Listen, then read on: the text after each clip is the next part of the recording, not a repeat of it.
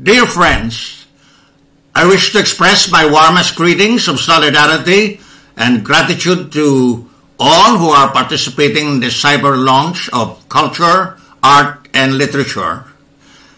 I give my special thanks to the concerned artists of the Philippines, Para Lang JMS, Act for Peace, and ILPS Philippines for sponsoring and organizing this launch, and to the book reviewers, Professor Lisa Ito of Concerned Artists of the Philippines, Kiri Dalena, Kit Kwe of UP Contend, and Dr. Charlie Beric of Ateneo. Culture, Art, and Literature is the first book to be published under the Sison Reader Series of the International Network of Philippine Studies.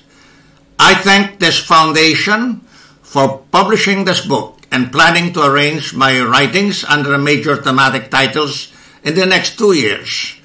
I hope that this foundation will accomplish its plan. I'm happy that this book launch is being held by patriotic and democratic organizations in the Philippines in defiance of the ongoing campaign of state terrorism by the Duterte regime.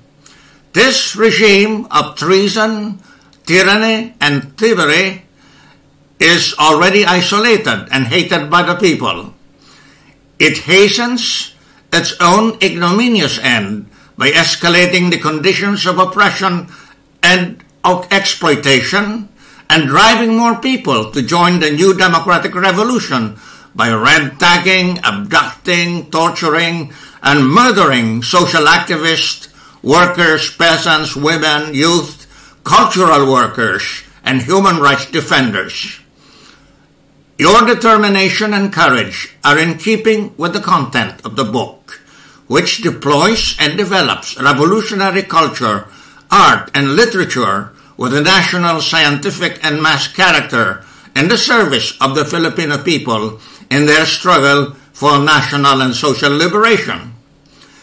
We are confident that the Filipino people will prevail over the current anti-national and anti-democratic regime, and ultimately over all the exploiting classes of big compradors, landlords, and bureaucrat capitalists, and their foreign masters in the crisis-stricken semi-colonial and semi-feudal ruling system. We are also confident that the peoples of the world will likewise prevail over all the transgressions of the imperialist powers and the crisis-stricken world capitalist system, and march forward on the road of national liberation, democracy, and socialism. Once more, I thank you and wish you greater success in the struggle for national freedom, democracy, social justice, economic development, cultural progress, and international solidarity for justice and peace.